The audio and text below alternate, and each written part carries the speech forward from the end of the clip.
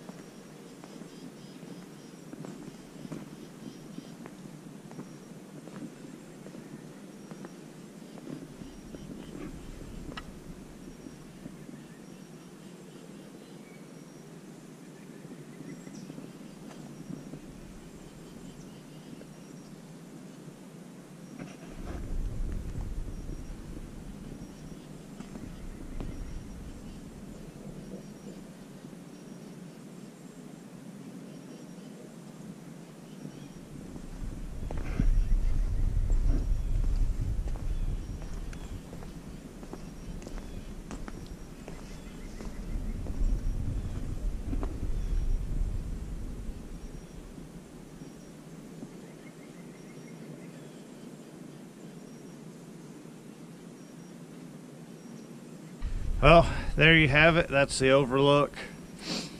First part of the journey.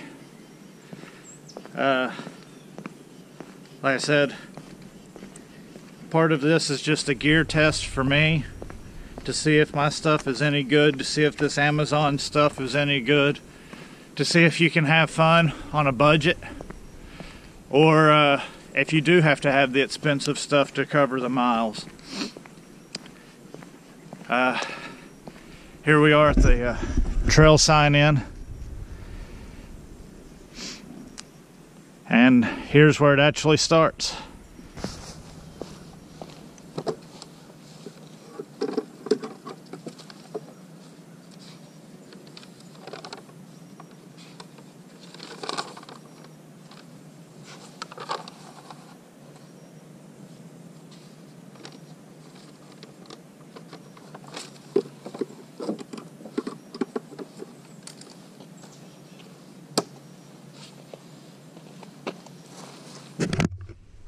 All right, let's do this.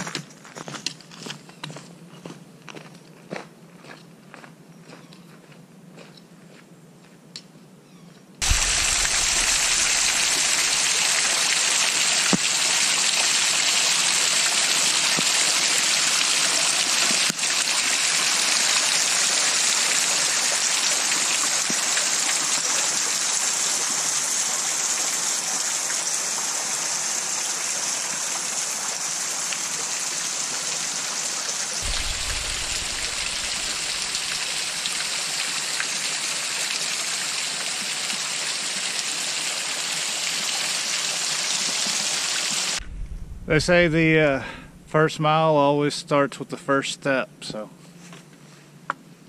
first mile.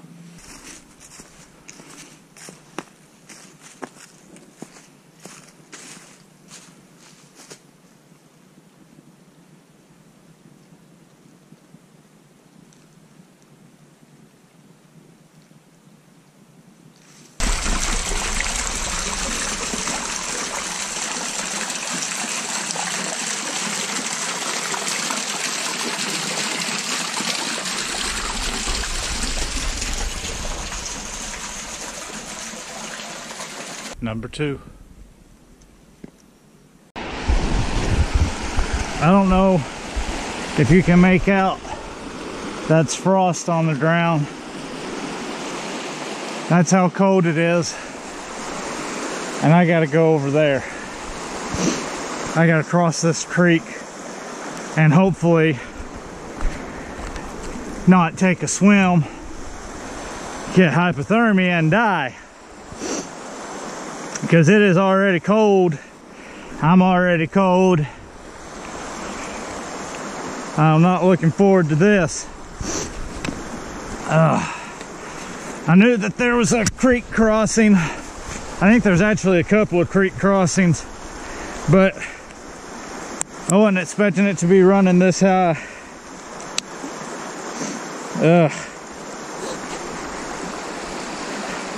This is gonna suck.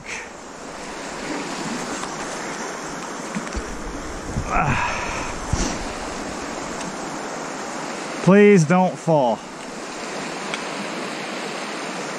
I don't know if it'd be better to go in the swifter water that's a little bit shallower, or if it'd be better to hit the deeper water that's not quite as rough. Oh my God.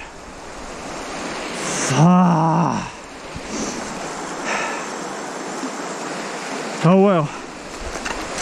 Yeah, that water's really cold on the feet. Whew.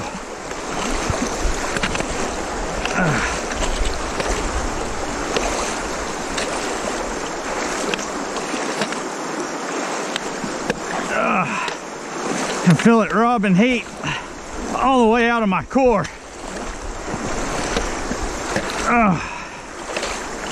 Jesus. Almost. And then one more. That other one's a little one. It ought to not be as bad. Jesus. Golly. Whew. Oh, my legs and my feet hurt. Oh, that made them hurt.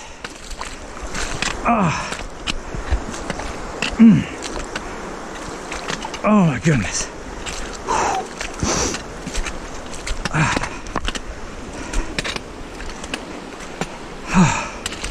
Okay.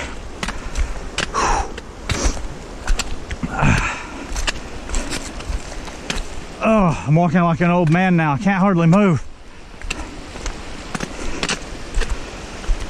Oh. Okay. Getting some of the feeling back. Whew. Lordy. Here we go again.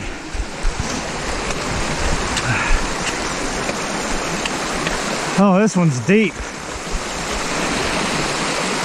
Ah, shit.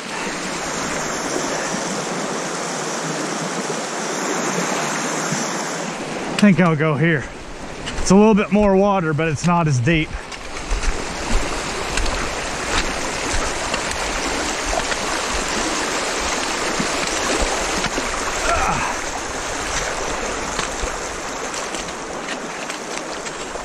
Oh, that's a sandbar there. Oh, thank God I made it there. Dang. Can't use my trekking poles, I'm just sinking. Oh my gosh, my feet are hurting. Woo! Oh. Okay. Oh.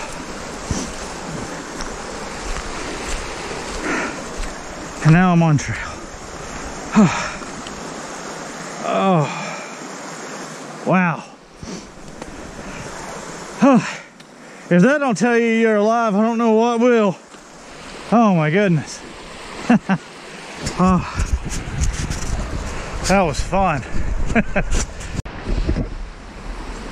Well, I tell you what, that water is cold. That was invigorating. Boy, if that don't get your heart pumping, get you going, I don't know what will. That was cold as all get out. Whew. Now, I just gotta get moving, get warmed back up. Boy, that water was cold.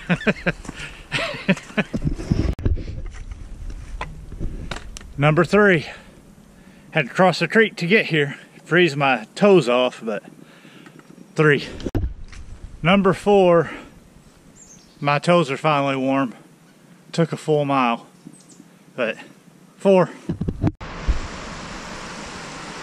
Neat little camping spot right here. Some people have made little rock chairs. We're at the approximately 4.5, almost 5 mile. Just thought it was a neat little place out in the middle of nowhere. I'm not going as fast as I thought I would. Being a naturally fast walker, I know this is rougher terrain than you normally walk, but I was expecting more miles. Of course, I did have to stop and cross a creek, and I've been stopping to do video, so maybe that's why. But anyway, just thought this was a neat little place. I like how someone made those rock chairs. I think that's pretty cool. Somehow I missed 5. But there's 6. Number 6. And 3 hours. So 2 miles an hour average. Not too bad. Still, I was hoping for a little more. But 6 miles at 10:30. When I left at 7:30, I'll take it.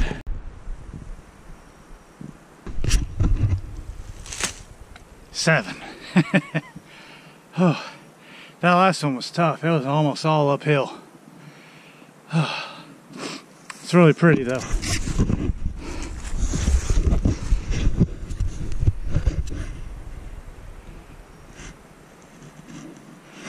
I'm eventually gonna have to get over the top of that mountain or that one. I'm not for sure which, but it snakes around and goes over one of those two. 7. Well, here we are. Number 8. That one wasn't too bad. A lot of downhill, but downhill means uphill in Arkansas. So, number 9 was a bitch. All uphill. I knew when I was going down on 8, when it was all downhill on 8, I knew 9 was going to be rough. Anyway, it is now noon. I'm at 9 miles. I was hoping to get to the campsite at 17.5. I don't know if I'll do it or not. It's going to get dark in about another 5 hours. I'll have to keep the same pace I've had all day. And I still haven't eaten yet, so. Anyway, 9. Right here is one of the little milestones I was looking for. First road crossing, Lock Road. Oh, I knew this one was coming up, but I didn't know it was between 9 and 10. But anyway, this was one of the first personal milestones I was looking to hit. I got it just right after 12:05. So if you'll look over there, see that far off mountain? I gotta go across it for where I'm wanting to stay the night. But anyway, this is personal milestone, just one of the ones I was wanting to hit. I know where I'm at. A little boost knowing I made it here. Well, here we are at creek crossing number 2. This is the Hurricane Creek, or as us locals call it, the Hurricane, which I guess if you were to spell that would be H-U-R-I-C-U-N, Hurricane. At least there's no frost on the ground.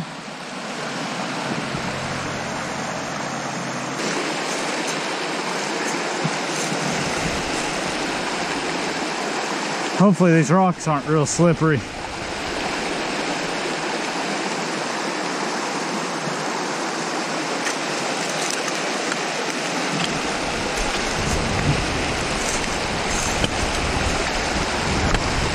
Oh, flippin' flap, that's cold.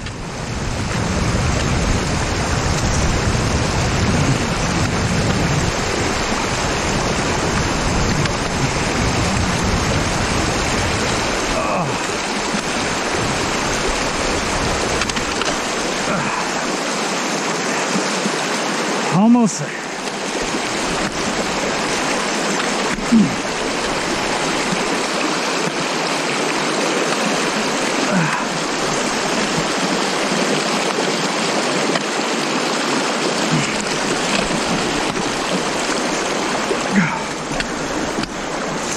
Oh my gosh. Oh. Golly.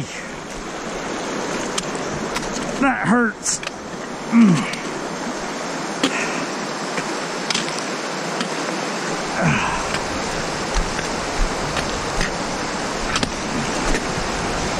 Whew. All right, there we go. Getting some filling back now. Oh my goodness.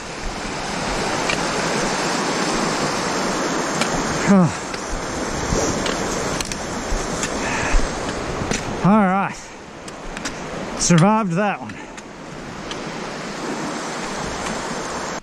Man, creek crossings are such a time suck whenever you're trying to hurry, because it took me almost 20 minutes by the time I took off my boots, took off my socks, found a safe place to crossed, put my socks and my boots back on, and took off again. It's right at 20 minutes. Oh, that's about what I've been averaging a mile. Well, actually, I've been averaging 30 minutes a mile, but in the time it took me to cross the creek, I could have almost went a mile. It's ridiculous. 10. 11. 10 was a bitch. It was all downhill. 9 and 10 was all downhill. And 11's been all uphill. Somewhere around 10 I had that other crossing. It's 1:15. I'm at 11. 6 more miles to go. I might just make it. I have to quit talking to you though. Mile 11 to mile 12 was hard. That was the hardest mile by far. As you can see, I've made it to 12. It's 1:50, so it took me a little over 30 minutes for that mile. So I'm still hitting that same pace, but God, that was a hard mile. That was the first time I thought about quitting, was mile 11 to 12. Anyway, gotta get back on the road if I'm gonna get this done. Temperature's starting to drop. Wind is starting to pick up. I think I'm in for a cool night. Anyway, here we go. In between 12 and 13. And I know you can never tell a view that you see on camera what it looks like in real life. But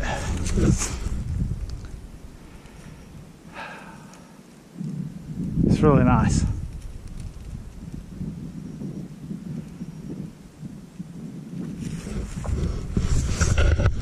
Anyway,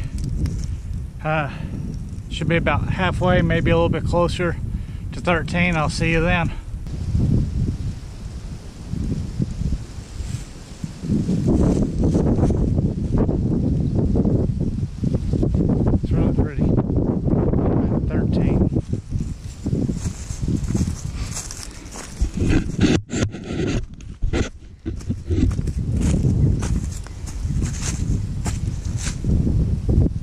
13. Mile marker 13. Temp is definitely dropping. Wind is definitely picking up. My feet are starting to get sore. My shoulders are starting to get sore. But I'm still knocking them out at about 30 minutes a mile. So wanting to get to 17. I've got 4 more miles at 2 o'clock. That's going to get me there awful close to dark if I make it. But that's the plan. There I'm walking between mile marker 13 and 14. Haven't seen a single person today. Haven't seen a single car today since I parked my car.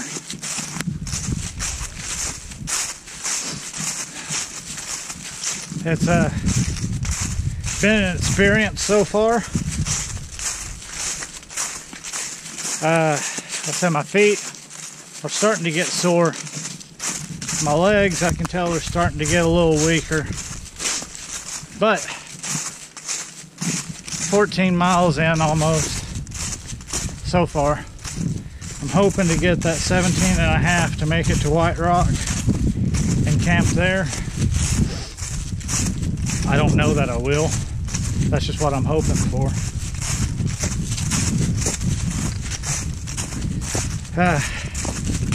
Being out here away from all the people and all the hoopla and no internet, no Facebook, and it's been really nice. Of course, the Boogaloo could have kicked off and I wouldn't have known.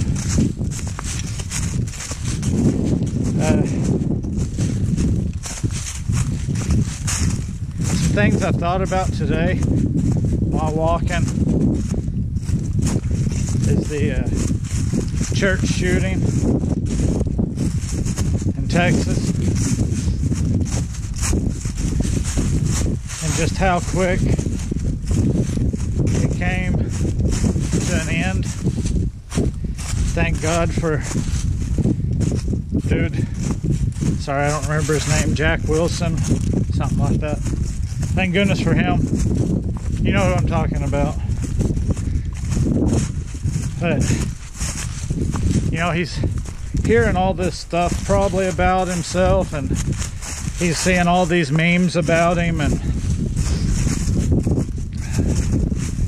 you know, I'm sure he knows he done everything he could.